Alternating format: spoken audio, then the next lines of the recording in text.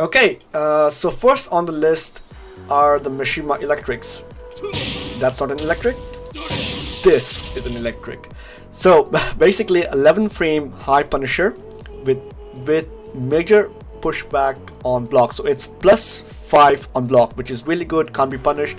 And it's a really good move if you are consistent with electric. It's a really good move throughout. The only weakness of electrics are it's a high, which means that it can be ducked. So if you duck a high, in most cases if you duck a high and do a while standing punisher or while standing launcher, it can be easily punished or launched with the appropriate characters that have the means to punish him. I mean, everyone has a means to punish a move that can be ducked. For example, while standing 4 as an example.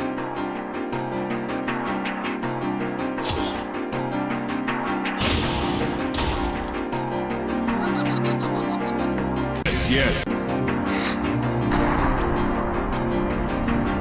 Okay, so next we have Jin Kazama's forward 4, which is a really good move, mostly used by all Jin players throughout the world, everywhere around the world.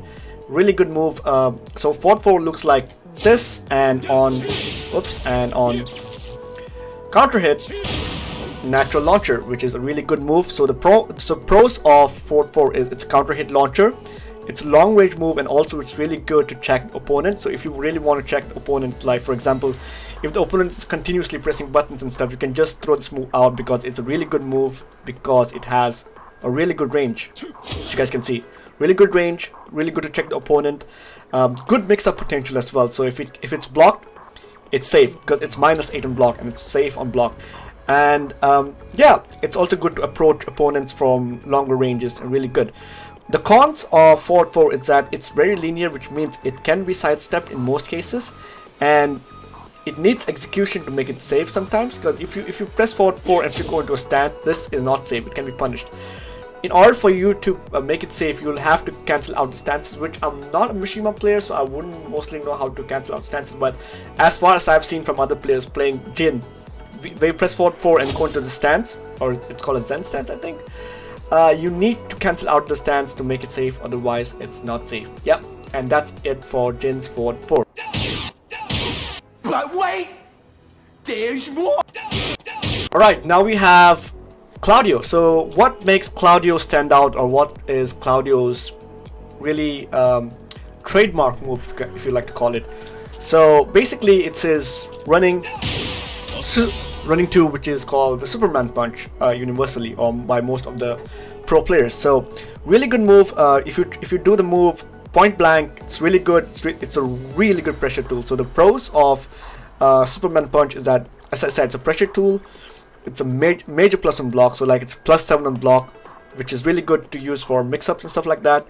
And the cons of Superman punch is that it's the execution for instant running 2, it requires a lot of practice, but if you get it on point, it's really consistent. But that's the only con of it, and can be ducked because it's a high. So keep in mind, Superman punch is a high which can be ducked, same as electrics, but you can see when Superman punch comes out, electric is great. I think it's a bit faster. Yeah, it's majorly faster, but Superman punch can be ducked and be punished by any while rising moves or while rising 4 in general. And also it has no consistent tracking on the right, if I'm not mistaken. Correct me if I'm wrong, guys. But yeah, that's a cons of Superman punch. But if you use it in a mix-up potential, in a mix-up situation, it's really good. And another mention I'd like to mention about Claudio is that another trademark of Claudio is that he's really good upward for hop kick. Really good move, which is -13 and which has a really good recovery along with some crushing properties as well. So keep in mind, hop kick also is a really good move. It's one of the best hop kicks in the game, I believe. Okay, and that's it for Claudio. Alright, next on the list, Dragunov's running 2, which is a very popularly used move by everyone. Every Dragunov player uses the move, and it's one of his best moves and widely used move. What am I saying? It is his trademark, basically. So while running 2 looks like this. Really good move. On block, it's +6, which can be used to pressure a lot. And the pros of running 2 is that it's a pressure tool, as I said, plus frames on block, and has a really good mix-up potential once it's been blocked because it's plus frames. And the cons is that it's very linear.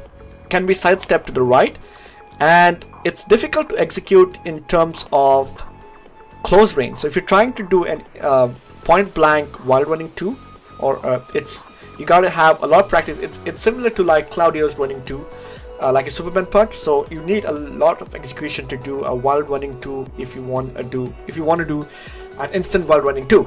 I don't know how many times I've said it, but I've said it. And I want to mention another move that is also very widely used by everyone, and it's his down forward 2. Really good move. It's neutral on block, which means it can be set up for different types of mix-ups. On block, it's -13, not the best move to be used on block, but in most of the cases, people will eat down forward 2. You can chop their legs off with down forward 2. Trust me. So it's good for pokes, checks, and neutral on hit, which means it's good for mix-ups. So yeah, that's Dragunov in a nutshell.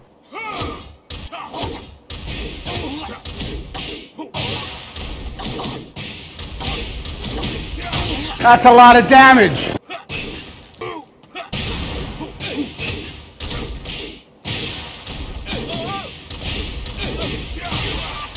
That's a lot of damage. Okay, this character, man, I don't know where to start with this character. He has so many good moves in his arsenal. But here are some of the moves that I've picked from his freaking overpowered sets of movelist, and it's his up 4 orbital. This orbital is basically -3 on block. Can you believe that? It is freaking safe, man. It is safe. So it's a safe orbital, and the only cons is that in most cases, if you're really good at sidestepping, it can be sidestepped. Other than that, you gotta eat this on block or go for his mix-up potentials.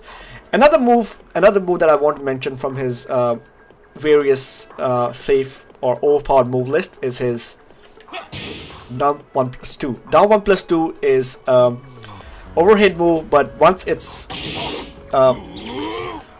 on counter hit, it acts as a natural born launcher. And it's neutral on block. It's not even minus, it's neutral on block, so it's a really safe move to put it out there. And the only cons of down 1+2 is that it can be sidestepped in the foreground. I've tested this out. If you're really consistent with sidestep, as I've said in up forward 4, even in its orbital, sidestep is key when playing with Leroy in most cases. So sidestep down 1+2, and it whiffs and you can punish it. But if that is only if you're really good at it. But apart from that, nerf Leroy or get Leroy out of the game. That's all I gotta say. Who can say where the road goes, where the day flows? Okay, next on the list we have this shitty character that no one cares about and wish that she never existed in the game. Chucky, that's her name. So basically what makes Chucky in this list, to come in this list, is her 1+2 move. As you can see, it has no range, but when it's hit, it's a really good move on hit. If it's blocked, it's +7. It's +7 on block, which gives you major plus frames and you can do a lot of mix-ups from there. So basically, one of the pros of Chucky's 1+2 is that it's plus on hit, can be used for mix-ups, and it's also, believe it or not, a freaking wall bounce, right? That's what we need. And the cons of the move is it can be sidestepped. As far as I know, I think it can be sidestepped, and if you whiff 1+2, it has a really low recovery, which means it can be punished really easily. Obviously, any whiffed move can be punished, but this move in general, which is when it's whiffed, it looks like it has a really low recovery rate, so it can be punished. And it can be ducked as well because it's high, obviously, and it can be punished by wild rising move or while standing forward. So thank God we're done talking about Chucky. Moving on.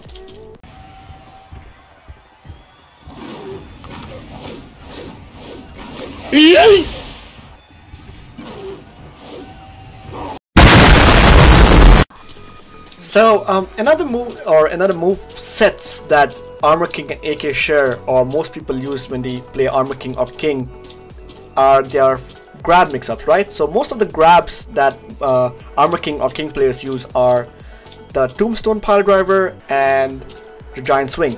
So basically, that's a Giant Swing, which in itself, if it's the damage is 63, I believe. No, it's 71. It's 71 damage. And another move is also Tombstone Piledriver, which is really easy to. Tombstone is, as compared to Giant Swing, is really easy to use, and it can also be buffered. The reason why these two moves are used, the pros, because why these two moves are used, the main uses of these two grabs, is because it can be buffered. I'll show what I mean, guys. So basically, if I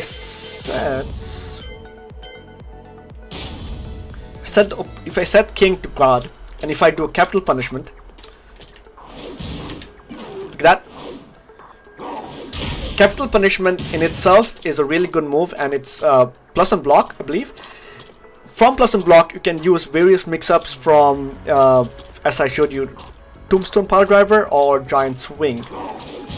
Oh, that's a Giant Swing. See that? So you can, sky's the limit. Try whatever you can, as long as you can buffer moves from. You can also buffer moves from forward 2 and capital punishment, as I showed you. So basically, two important moves to use, or mostly used moves in Tekken, are Giant Swing and Tombstone Piledriver.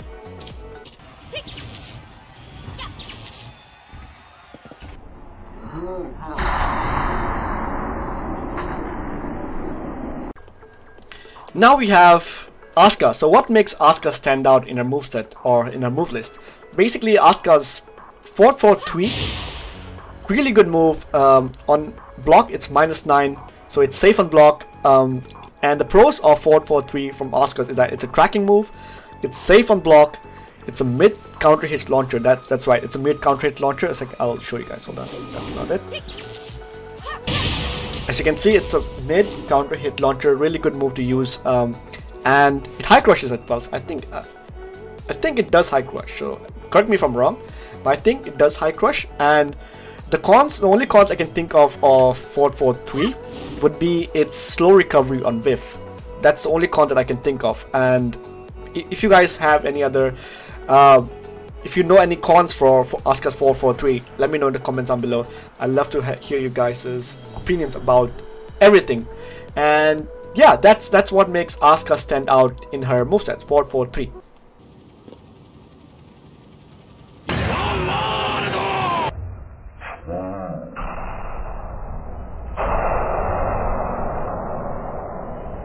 Okay, last but not least, Hwoarang. So what makes Hwoarang a really good character, or what makes one of his moves in his move list a really good move to use online? I had to think that out because I had no idea where I was going with that. But anyway, so what is one of Hwoarang's trademark? His freaking backlash kick. That's right. So basically, backlash kick is plus on block. So it's also an armored launcher. It's a launcher, yes, it's an armored launcher. Not only a launcher, but it's an armored launcher. It's homing. Yes, it is homing, my friends. It is homing. So sidestep to the left, sidestep to the right. It can track you down instantly and kick your head off. And plus on block gives you major mix-up potential once it is blocked as well. What are the cons of backlash? The only con of backlash is that it's a high and it can be ducked. That's it. You cannot do anything else other than blocking backlash. Otherwise, you're in for mix-ups, or you're in for a big launch and hella combo damage. And yeah, that is what makes Hwoarang's a really good character to use online, or one of his top moves in Tekken, basically. Okay, so that's my selection of the top moves used in Tekken 7 till now. Let me know what you guys think. If you agree or disagree with the list, let me know in the comments down below. Speak your mind out, and if you guys want me to make more videos related to something like this, let me know in the comments as well. Also, a huge shout out to Exceltrix who helped me out in putting together the list for this video of all the move list for the characters and such. I'll leave his link to his Instagram in the description below. Go make sure to give him a follow on his Instagram. Huge Tekken fan as well. Plays Jin, is a filthy Jin main. And that being said, you guys are awesome. Stay safe. Peace. Legends never die when the world is calling you. Can you hear them scream?